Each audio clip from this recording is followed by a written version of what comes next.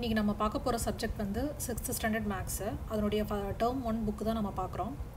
நம்ம ஏன் வந்து இப்போ 6th ஸ்டாண்டர்ட் மேக்ஸ் பார்க்குறோம் அப்படின்னா, நம்ம எந்த கணக்கு நம்ம சால்வ் பண்ண ட்ரை பண்ணாலுமே நம்மளுக்கு வந்து ஃபஸ்ட்டு பேசிக்ஸ் வந்து தெரிஞ்சிருக்கணும். பேசிக்ஸ் தெரியாமல் நம்ம சால்வ் பண்ண ட்ரை பண்ணாலும் நம்ம ஒரு சில கணக்குகள் நம்மளால் பண்ண முடியும். பட் அந்த கணக்குகள் வந்து கொஞ்சம் காம்ப்ளெக்ஸாக போகும்போது சால்வ் பண்ணுறது ரொம்ப கஷ்டமாக இருக்கும். ஸோ பேசிக்ஸ் வந்து நம்ம ஃபஸ்ட்டு அண்டர்ஸ்டாண்ட் பண்ணிக்கிட்டோம் அப்படின்னா அதுக்கப்புறம் நம்மளால் சால்வ் பண்ணுறது ரொம்ப ஈஸியாக இருக்கும். ஸோ இன்றைக்கி நம்ம இந்த 6th ஸ்டாண்டர்ட் மேக்ஸில் டேர்ம் 1 சிலபஸில் என்னென்னலாம் பார்க்க போகிறோம்னா, எண்கள், இயற்கணிதம், விகிதம் மற்றும் விகித சமம், வடிவியல், புள்ளியியல், தகவல் செயலாக்கம், இது ரிலேட்டடாக தான் நம்ம பார்க்க போகிறோம். இப்போ நம்ம ஃபஸ்ட்டு எண்கள் எடுத்துக்கிட்டோம் அப்படின்னா அதில் வந்து நம்ம பகு எண்கள், பகா எண்கள், காரணி, இந்த மாதிரி ஒரு பெரிய எண்ணா என்ன, ஒரு பெரிய ஒரு எண்ணிலேருந்து இன்னொரு எண்ணை எப்படி கண்டுபிடிக்கிறது, இது எல்லாத்துக்குமே வந்து எண்கள் தான் வந்து அடிப்படையான ஒரு விஷயம் நம்ம தெரிஞ்சுக்க வேண்டியது. ஸோ நெக்ஸ்ட்டு வந்து இயற்கணிதம் பார்த்துக்கிட்டிங்கன்னா, இப்போ 10th ஸ்டாண்டர்டில் கூட நம்மளுக்கு அல்ஜிப்ரா இருக்குது, அதாவது இயற்கணிதம். அதை நம்ம பார்க்குறோம். ஏதாவது ஒரு கணக்கு நம்ம சால்வ் பண்ணுறோம் அப்படின்னா ஓகே, நம்ம பேசிக்ஸ்லேருந்து ஒரு ஃபார்முலா யூஸ் பண்ணி நம்ம சால்வ் பண்ண ட்ரை பண்ணுவோம். பட் ஆனால் அதனுடைய அடிப்படை, அதனுடைய பேஸ் என்னன்னு நம்ம ஈஸியாக தெரிஞ்சுக்கிட்டோம் அப்படின்னா அதுக்கப்புறம் எந்த காம்ப்ளெக்ஸான கணக்குகளையும் வந்து நம்மளால் ஈஸியாக சால்வ் பண்ண முடியும். அதனால தான் நம்ம இப்போ ஃபஸ்ட்டு வந்து 6th ஸ்டாண்டர்ட் மேக்ஸ்லேருந்து நம்ம ஸ்டார்ட் பண்ணுறோம். நம்ம இன்றைக்கி பார்க்க போகிறது வந்து ஃபஸ்ட்டு சாப்டர் வந்து எண்கள், அதை பற்றி தான் நம்ம பார்க்குறோம். இந்த 6th ஸ்டாண்டர்ட் மேக்ஸில் எண்கள் வந்து எப்படி இருக்கும் அப்படின்னா, நம்மளுக்கு ஆல்ரெடி தெரியும் ஒரு எண்கள்னால் என்ன அப்படின்னு சொல்லிட்டு. நம்ம இதுக்கு முன்னாடி, அதாவது 6th ஸ்டாண்டர்டுக்கு முன்னாடியே வந்து நம்ம அதை பற்றிலாம் நிறையா படிச்சிருப்போம். இன்றைக்கி நம்ம என்ன அதில் வந்து நம்ம தெரிஞ்சுக்க போகிறோம் அப்படின்னா, எண்கள், அதாவது தொடரி மற்றும் முன்னியை நினைவு கூறுதல், அதுதான் வந்து இன்றைக்கி நம்ம தெரிஞ்சுக்க போகிறது. தொடரி அப்படிங்கிறது என்னென்னா அடுத்து வர எண், அதுதான் வந்து தொடரி. முன்னி அப்படின்னா அது நம்ம கொடுத்துருக்குற எண்ணோட முந்தைய எண், அதுதான் வந்து முன்னி. தொடரி முன்னியை கண்டுபிடிக்கிறதுக்கு வந்து ஒன்னோட கூட்டினீங்க அந்த எண்ணை அப்படின்னா அது வந்து தொடரி. அதே ஒரு கொடுத்த எண்ணை ஒன்றை வச்சு நம்ம மைனஸ் பண்ணோம் அப்படி தான் வந்து முன்னி. ஸோ இப்போ 100 அப்படிங்கிற ஒரு எண் இருக்குது, அதோட வந்து நம்ம ஒன்றை கூட்டுறோம், 101 கிடைக்குது. ஸோ அதுதான் வந்து தொடரி. 100ஓட அடுத்த எண் தொடரி. 100க்கு முந்தைய எண் 99, அதுதான் வந்து முன்னி. இதுதான் வந்து தொடரி, முன்னி, அதை பற்றி நம்ம வந்து தெரிஞ்சுக்க வேண்டிய முக்கியமான ஒரு விஷயம்.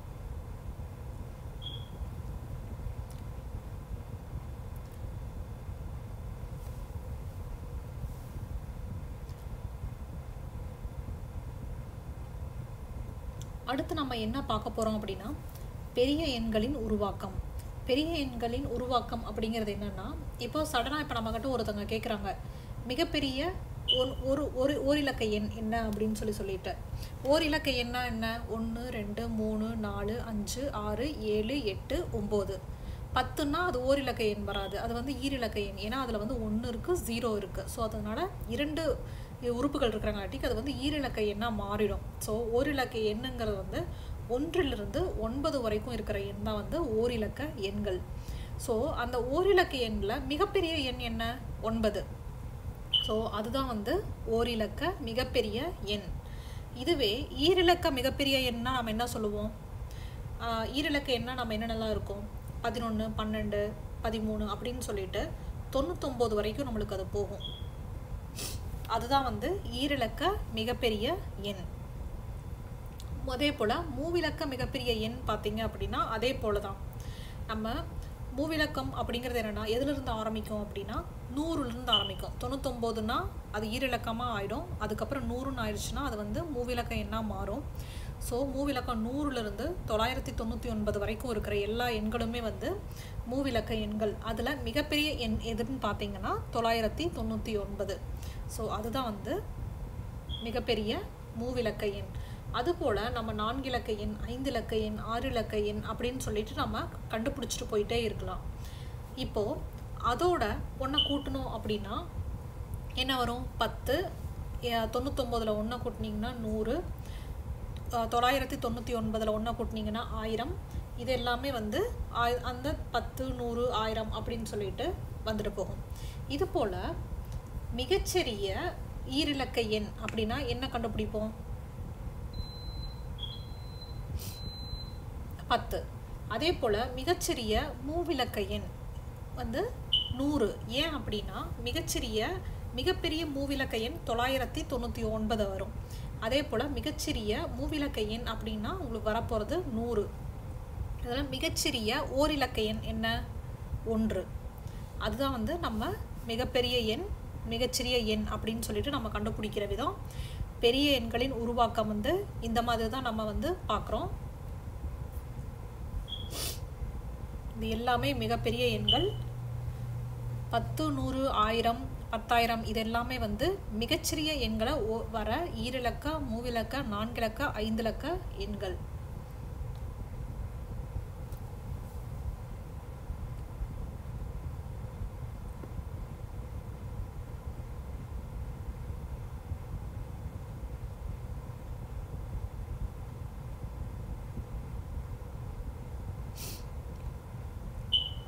இது ஈரிலக்க எண், மூவிலக்க எண், இது 4 இலக்க எண், அடுத்தது வந்து 5 இலக்க எண்கள். இதுதான் மிகச்சிறிய எண்கள். லெஃப்ட் சைடில் இருக்கிறது மிகப்பெரிய எண்கள். இந்த மாதிரி தான் வந்து புதிய எண்களின் உருவாக்கம் வந்து நம்ம பார்க்குறோம்.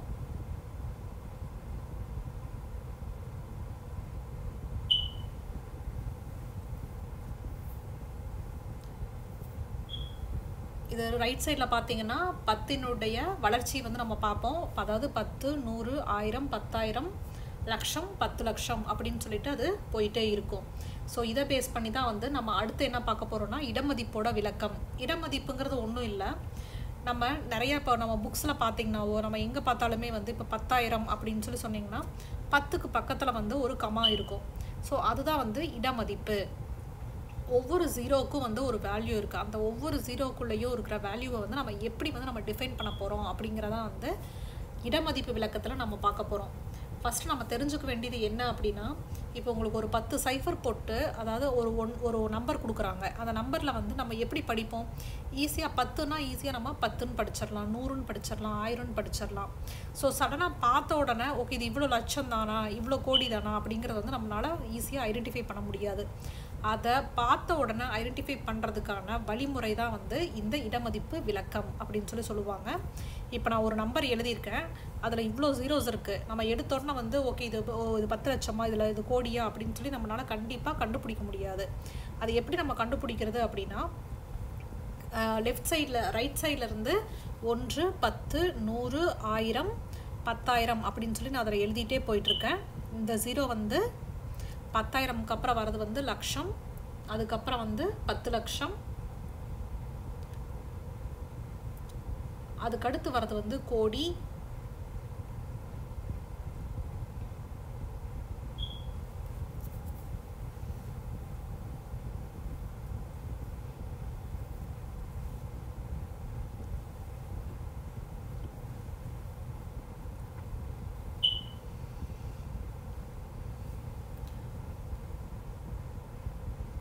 ஸோ இப்போ நான் கொடுத்துருக்குற இந்த எண் என்னன்னா 1 கோடி ரூபாய். ஸோ இதை தான் வந்து நம்ம இப்போ பார்த்த உடனே நம்மளால் இது கண்டிப்பாக சொல்லியிருக்க முடியாது. அந்த பூஜ்ஜியத்தோட எண்ணிக்கைகளை வச்சு தான் வந்து நம்ம இதை சொல்லியிருந்திருக்க முடியும். ஸோ இந்த மாதிரி பேஸ் பண்ணி தான் வந்து நம்ம கொடுத்துருக்குற எண்கள் வந்து என்ன வேல்யூ அப்படின்னு சொல்லி நம்மளால் கண்டுபிடிக்கணும். ஸோ இது எப்படி ஆரம்பிக்கும்னா 1, 10, 100, 1000, 10,000, லட்சம், 10 லட்சம், கோடி, 10 கோடி இப்படி தான் வந்து ஆரம்பிக்கும். இதை வந்து நம்ம எப்படி கண்டுபிடிக்கலான்னு சொல்லிட்டு இந்த இடமதிப்பு விளக்கம் சாப்டரில் வந்து பார்க்கலாம்.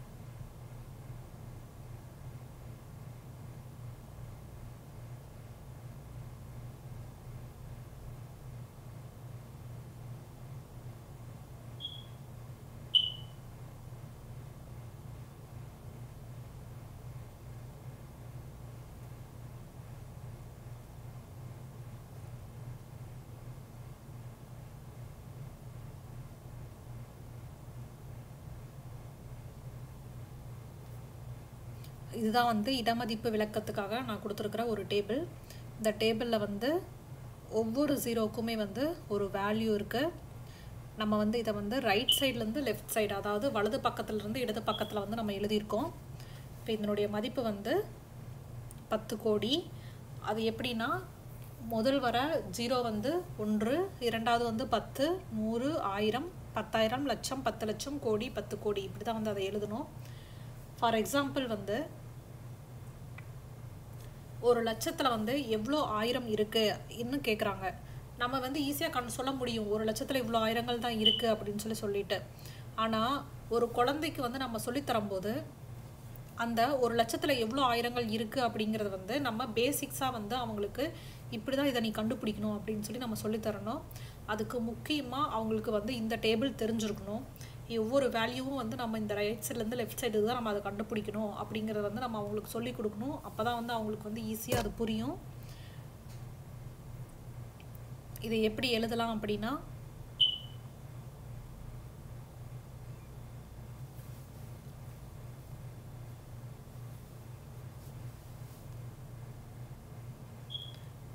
ஃபஸ்ட்டு அவங்க 1, 10, 100, 1000, லட்சம் அதுன்னு அவங்களுக்கு தெரிஞ்சிருச்சுனாவே வந்து ஈஸியாக அது நம்பரில் வந்து அவங்களால ஈஸியாக வந்து எழுத முடியும்.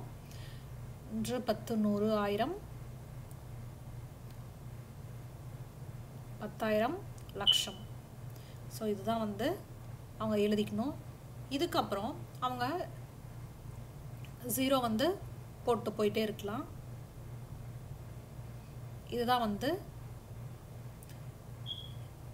நம்பரில் எழுதக்கூடிய ஒரு லட்சத்தோட வேல்யூ.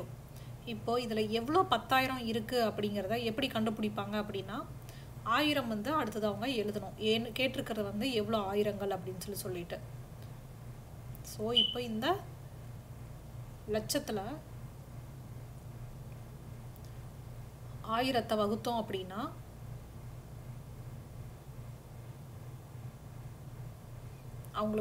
அவங்களுக்கு கிடைக்கக்கூடிய வேல்யூ வந்து 100. ஸோ மொத்தம் எத்தனை ஆயிரங்கள் இருக்குது அப்படின்னா 100 ஆயிரங்கள் வந்து லட்சத்தில் இருக்குது. இப்படி தான் வந்து நம்ம கண்டுபிடிக்கணும்.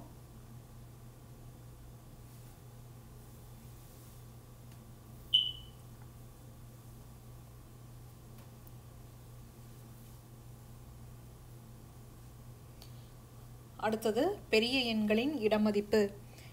இடமதிப்புங்கிறது மிக முக்கியம். ஏன் அப்படின்னா, ஒரு வேல்யூவை வந்து இடமதிப்பு இல்லாமல், அதாவது கமா செப்பரேட்டடாக இல்லாமல் ஒரு வேல்யூ நம்மளுக்கு கொடுத்தாங்க அப்படின்னா அந்த வேல்யூவை நம்ம ஈஸியாக வந்து கண்டுபிடிக்கிறது ரொம்ப கஷ்டம். இடமதிப்பு அதுக்கு மிக மிக முக்கியம் அப்படின்னு தான் நம்ம சொல்லணும். இதுவே 1000, 10,000, லட்சம் கொடுத்துட்டாங்கன்னா அட்லீஸ்ட் நம்மளால் கொஞ்சம் ஈஸியாக கண்டுபிடிக்க முடியும். இந்த மாதிரி ஒரு காம்ப்ளெக்ஸான ஒரு நம்பர் கொடுக்குறாங்க அப்படின்னா இதனுடைய இடமதிப்பு கண்டுபிடிக்கிறது வந்து இடமதிப்பு இல்லாமல் அதனுடைய வேல்யூ என்ன அப்படின்னு சொல்லி கண்டுபிடிக்கிறது கொஞ்சம் கஷ்டம்தான். ஸோ அதுதான் வந்து இப்போ நம்ம பார்க்க போகிறோம். இப்போ நம்ம கொடுத்துருக்கிற வேல்யூவை வந்து நான் ரைட் சைட்லேருந்து லெஃப்ட் சைடில் ஒன்றா கீழே எழுதியிருக்கேன். 6, 5, 0, 7, 4, 8, 9 அப்படின்னு சொல்லிட்டு 1, 10, 100, 1000, 10,000, லட்சம் அப்படிங்கிறது இருக்கிறதுல அதை தான் வந்து நான் இங்கேயும் வந்து ஃபாலோ பண்ணியிருக்கேன். ஃபஸ்ட்டு கொடுத்துருக்கிற நம்பர் 6, ரெண்டாவது வந்து 50, 0னோட வேல்யூ 0 தான், 7 வந்து 7,000, 4 வந்து 40,000, 8 வந்து 8 லட்சம், 9 வந்து கோடி. ஸோ இப்படி தான் வந்து இதில் வேல்யூ வரும்.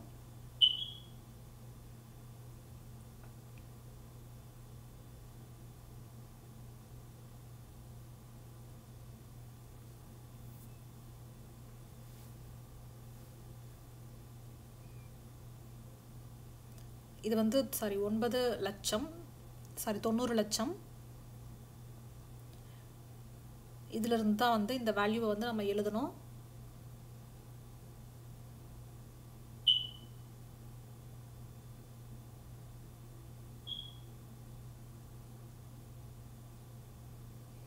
அப்போ இதை எப்படி எழுதலாம் அப்படின்னா 98,47,056 ரூபாய் அப்படின்னு சொல்லி நம்ம இதை வந்து எழுதணும்.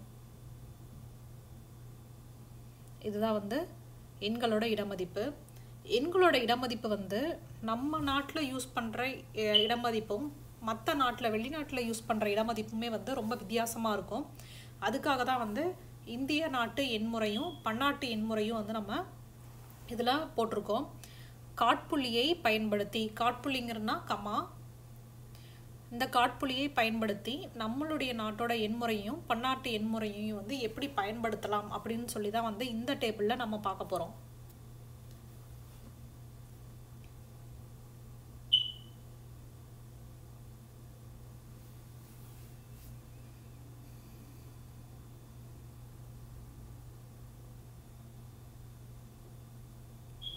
ஃபஸ்ட்டு 1, 1ங்கிறது எப்படி எழுதுவோம்? ஜஸ்ட்டு 1.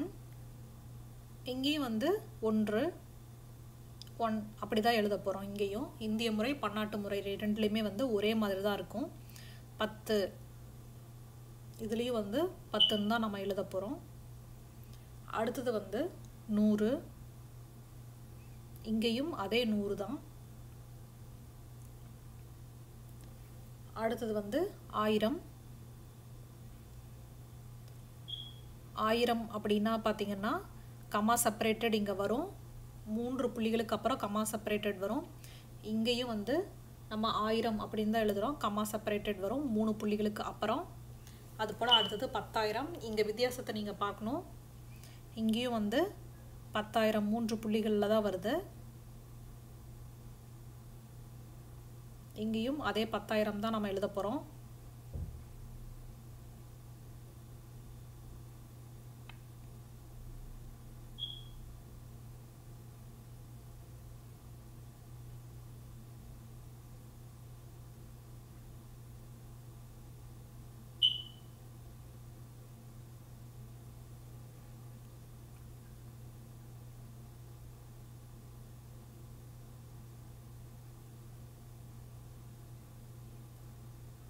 இது வரைக்கும் எந்த சேஞ்சுமே இல்லை. இந்திய எண்முறை பன்னாட்டு எண்முறை ரெண்டுமே ஒரே மாதிரி தான் இருக்குது. அடுத்து லட்சம். லட்சம் வந்து இந்திய எண்முறையில் எப்படி எழுத போகிறோம் அப்படின்னா,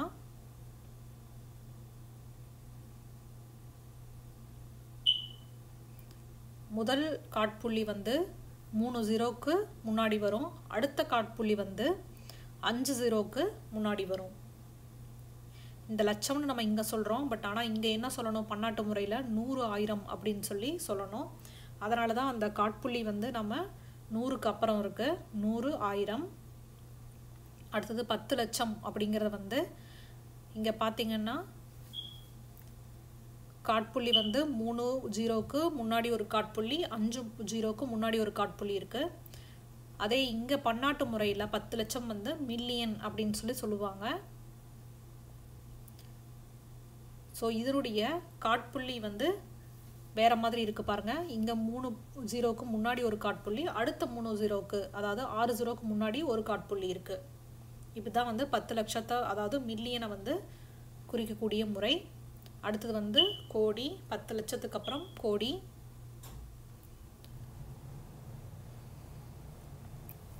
இங்கே பார்த்தீங்கன்னா 3 0க்கு முன்னாடி ஒரு காட்புள்ளி, 5க்கு அப்புறம் ஒரு காட்புள்ளி, 7க்கு அப்புறம் ஒரு காட்புள்ளி. அதை கோடியை வந்து பன்னாட்டு முறையில் எப்படி சொல்லுவாங்க அப்படின்னா 10 மில்லியன் அப்படின்னு சொல்லுவாங்க. அதனால தான் 10க்கு அப்புறம் ஒரு காட்புள்ளி, அதுக்கப்புறம் 3க்கு அப்புறம் ஒரு காட்புள்ளி, அதுக்கப்புறம் 3 0. அதே போல் 10 கோடியை எப்படி சொல்லணும் அப்படின்னா இந்த மாதிரி தான் சொல்லணும்.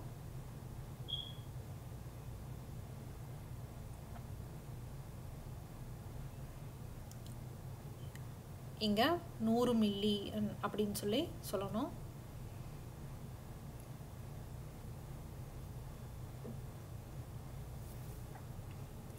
இப்படி தாங்க இடமதிப்பு அதாவது காட்புள்ளியை எப்படி பயன்படுத்தணும் அப்படிங்கிறதுக்கான ஒரு டேபிள் காலம்.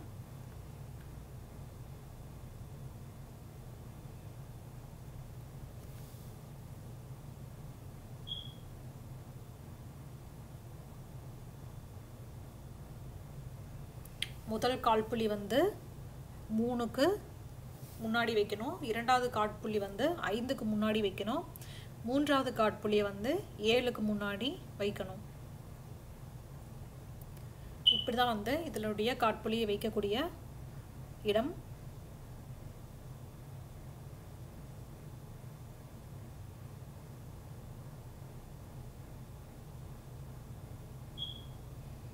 இது 5, இதில் பார்த்தீங்கன்னா 7 இருக்குது. 6, 7. இது வந்து 7 காட்புள்ளிகள் வைக்கக்கூடிய இடம். காட்புள்ளி வைக்கக்கூடிய இடமதிப்பு வந்து மிக முக்கியம், நம்ம தெரிஞ்சுக்க வேண்டிய ஒன்று. அடுத்தது நம்ம என்ன பார்க்க போகிறோம் அப்படின்னா,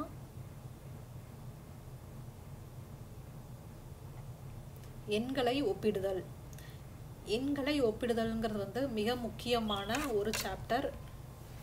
இது நம்ம இப்போ சின்ன வயசுலேருந்தே வந்து நம்ம எண்களை எப்படி ஒப்பிடுறதுன்னு நம்ம ஈஸியாக தெரிஞ்சுக்கிட்டா தான் அடுத்தடுத்து நம்ம பெரிய பெரிய வகுப்புகளில் வர கணக்குகளை வந்து ஈஸியாக வந்து எண்களை ஒப்பிட்டு சால்வ் பண்ண வேண்டிய கணக்குகளை வந்து நம்ம ஈஸியாக சால்வ் பண்ண முடியும்.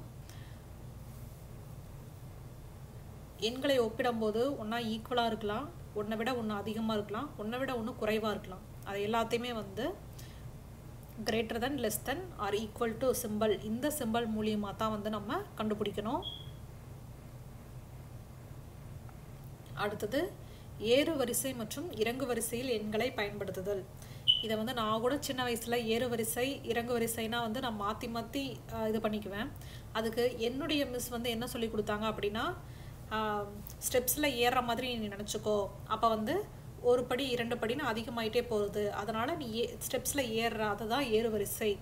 இறங்கு வரிசைனா அதே ஸ்டெப்ஸில் நீ கீழே இறங்குற, அதிகமாக இருக்கிறதுலேருந்து நம்ம கம்மியாக இறங்குறோம், கீழே ஸ்டெப்ஸோட எண்ணிக்கை கம்மியாயிட்டே வருது, அதுதான் இறங்கு வரிசை. அப்படி தான் வந்து ஒரு நாள் எங்கள் மிஸ் வந்து எனக்கு சொல்லி கொடுத்தாங்க. நான் வந்து ஏறு வரிசை இறங்கு வரிசை வந்து ரொம்ப கன்ஃபியூஸ் பண்ணிகிட்டு இருந்த காலத்தில். இப்போ வந்து இவ்வளோ நம்பர் கொடுத்துருக்காங்க, அதில் ஏறு வரிசை இறங்கு வரிசை எழுத சொல்லியிருக்காங்க. ஸோ அதே தான் நான் உங்களுக்கும் போட்டு காட்டியிருக்கேன். இப்போது நம்பர் எப்படி எழுதணும் அப்படின்னா, ஏறு வரிசைன்னங்காட்டிக்கு சின்னதுலேருந்து பெருசு எழுதணும். அதே போல் இறங்கு வரிசைக்கு வந்து அதே மாதிரி நான் ஸ்டெப்ஸ் போட்டுக்கிறேன்.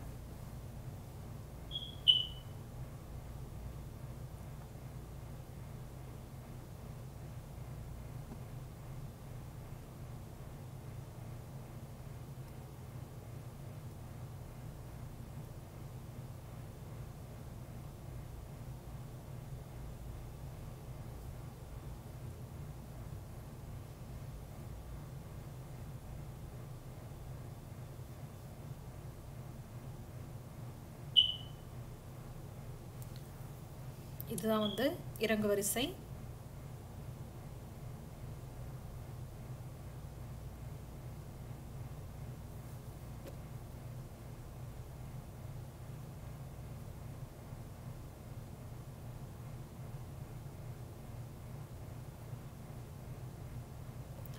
அடுத்தது வந்து நம்முடைய டெய்லி லைஃப்பில் அன்றாட வாழ்க்கை சூழ்நிலையில் பெரிய எண்களின் பயன்பாடு அப்படின்னு சொல்லி கேட்டிருக்காங்க. இங்கே எக்ஸாம்பிளில் பார்த்தீங்கன்னா, இவ்வளோ எண்கள் இருக்குது. நம்ம வந்து ஒரு பொருள் வாங்குகிறோம், ஒரு கடைக்கு போய் நம்ம ஒரு பொருள் வாங்கும்போது அவளுக்கு கூட்ட தெரிஞ்சிருக்கணும். அப்போ தான் வந்து நம்ம கரெக்டான மதிப்பு, அந்த பொருள் வாங்கினதுக்கான கரெக்டான மதிப்பை வந்து நம்ம கடைக்காரர்கிட்ட கொடுக்க முடியும். ஸோ கூட்டல் அப்படிங்கிறது மிகப்பெரிய தெரிஞ்சுக்க வேண்டிய, அதுவும் சரியாக தெரிஞ்சுக்க வேண்டிய ஒரு விஷயம். இப்போ இவ்வளவு எண்கள் இருக்குது, இதை நம்ம எப்படி கூட்டுறது அப்படிங்கிறதான் வந்து இதில் பார்த்துருக்கோம். ஃபஸ்ட்டு வந்து 6, அடுத்ததும் 6 தான். அடுத்தது வந்து 7, 6, 13 வரும். அதனால் நான் 1 மேலே போட்டுட்டு கீழே 3 எழுதியிருக்கேன். இங்கே இதை கூட்டினீங்க அப்படின்னா 5, 1, 6, 11, 1 கீழே போட்டுட்டு மேலே திருப்பி 1 எழுதியிருக்கேன். ஸோ இங்கே வந்து 2. ஸோ இதுதான் வந்து நம்மளுக்கு கிடச்சிருக்கிற வேல்யூ. இப்படி தான் வந்து ஒரு எண்களை வந்து நம்ம கூட்ட கற்றுக்கணும்.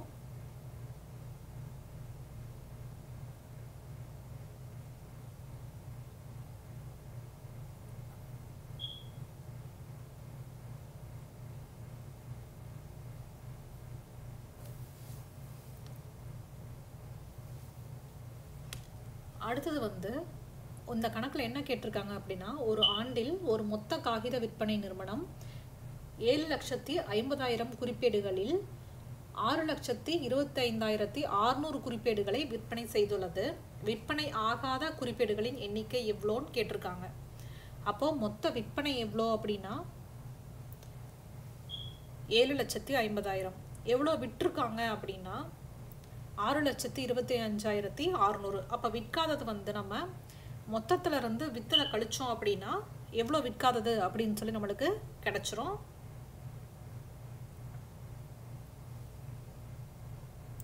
இங்கே பார்த்தீங்கன்னா மேலே 0 இருக்குது, அதனால் நம்ம பக்கத்தில் இருந்து 1 கடன் வாங்கணும். ஆனால் பக்கத்துலேயும் 0 இருக்குது, அதனால் அதுக்கு பக்கத்தில் இருந்து ஒரு 1 வந்து நம்ம கடன் வாங்குகிறோம். அப்போ இங்கே 10 ஆகும். 4. இப்போ ஆல்ரெடி வந்து இங்கே 1 நம்ம கடன் வாங்கியிருந்துருக்கோம், அதனால் இங்கே 9ன்னு தான் இருக்கும். அதை நீங்கள் 10ன்னு நீங்கள் எழுதினீங்கன்னா அப்போ அது தப்பு. இங்கே இருக்கிற வேல்யூ 9. 9லேருந்து 5 போச்சுன்னா 4. இங்கே ஆல்ரெடி கடன் வாங்கினாங்காட்டிக்கு ஆல்ரெடி 4 தான் இருக்குது. அப்போ 2. இங்கே 7லேருந்து 6 போச்சுன்னா 1. ஸோ விற்காத குறிப்பேடுகளின் எண்ணிக்கை வந்து 1,24,400 குறிப்பேடுகள். நான் காட்புள்ளி எப்படி வச்சுருக்கேன்னு பாருங்கள். 3வது புள்ளிக்கு அப்புறம் 1, 5வது புள்ளிக்கு அப்புறமும் வச்சுருக்கேன். அடுத்தது வந்து ஒரு கைபேசி கடையில் ஒரு மாதத்தில் விற்பனையான கைபேசிகளின் எண்ணிக்கை வந்து 1250. மாத விற்பனையோட எண்ணிக்கை வந்து 1250. ஒவ்வொரு மாதமும் அதே எண்ணிக்கையில் விற்பனையானால், ஒவ்வொரு மாதமும் வந்து கடைக்காரர் வந்து அதே 1250 கைபேசியை வந்து விற்றாரு அப்படின்னா 2 ஆண்டுகளில் விற்பனையாகும் மொத்த கைபேசியின் எண்ணிக்கையை காண்க அப்படின்னு சொல்லி கேட்டிருக்காங்க. ஸோ அதே அளவு 1250 கைபேசிகளை வந்து மாதம் தொடர்ந்து 2 வருஷம் அவர் விற்றாரு அப்படின்னா மொத்த விற்பனையாகிற கைபேசியோட எண்ணிக்கை எவ்வளோன்னு சொல்லி கேட்டிருக்காங்க. 2 ஆண்டுகள். 2 ஆண்டுகளை வந்து முதல்ல நம்ம மாதத்தில் வந்து நம்ம மாற்றிக்கணும். ஒரு ஆண்டுக்கு 12 மாதங்கள், 2 ஆண்டுகளுக்கு வந்து 24 மாதங்கள். ஸோ அந்த 24 வந்து 1250ஓட நம்ம பெருக்கணும் அப்படின்னா விற்பனையான மொத்த கைபேசியினோட எண்ணிக்கை வந்து நம்மளுக்கு தெரிஞ்சிடும்.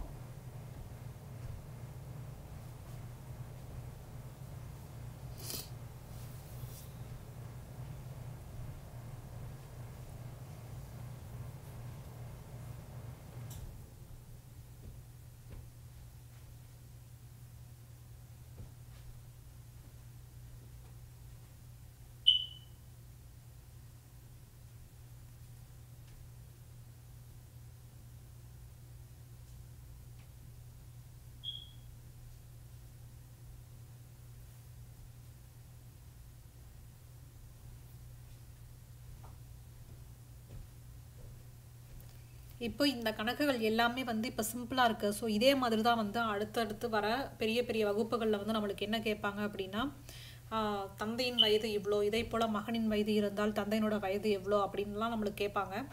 ஸோ இந்த மாதிரி இதனுடைய பேஸ் தான் வந்து நம்ம அதை சால்வ் பண்ணுறதுக்கான வழிமுறை.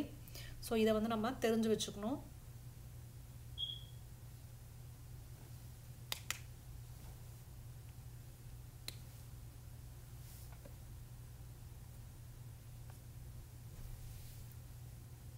ஸோ மொத்த விற்பனையான கைபேசிகளின் எண்ணிக்கை வந்து 30,000. 2 ஆண்டுகளில் வந்து அவர் எவ்வளோ கைபேசி விற்றுருக்காரு அப்படின்னா 30,000 கைபேசிகளை விற்றிருக்கிறார். அடுத்தது நம்ம என்ன பார்க்க போகிறோம் அப்படின்னா, ஒரு அரசு திட்டத்தில் மகளிர் சுய உதவி குழுவில் உள்ள 500 பெண்களுக்கு எவ்வளோ கொடுத்துருக்காங்க அப்படின்னா 10 லட்சம் ஆனது சமமாக பிரித்து கொடுக்கப்பட்டது. ஒவ்வொரு பெண்ணுக்கும் கொடுக்கப்பட்ட தொகையினை காண்க அப்படின்னு சொல்லி கேட்டிருக்காங்க. ஸோ 500 பெண்களுக்கு கொடுக்கப்பட்ட வேல்யூ வந்து எவ்வளோ, பண மதிப்பு எவ்வளோன்னு பார்த்தீங்கன்னா 10 லட்சம். அப்போ அதனுடைய ஒரு பெண்ணுக்கோட வேல்யூ, ஒரு பெண்ணுக்கு கொடுத்த பணம் எவ்வளோன்னு நம்ம கண்டுபிடிச்சிட்டோம் அப்படின்னா அதான் வந்து விடை. ஸோ இப்போ என்ன பண்ணுறோம் அப்படின்னா, அந்த 10 லட்சத்தை வந்து 500ஆல் வகுக்கலாம்.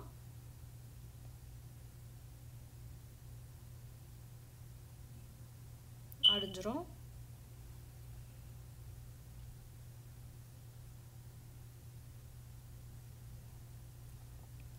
ஸோ ஒவ்வொரு பெண்ணுக்கும் கொடுக்கப்பட்ட பணம் வந்து 2000 ரூபாய். இதுதான் வந்து வேல்யூ. அடுத்த ரிலேட்டடான சாப்டர்ஸ் வந்து நெக்ஸ்ட் வீடியோவில் பார்க்கலாம். தேங்க்யூ ஃபார் வாட்சிங் திஸ் வீடியோ.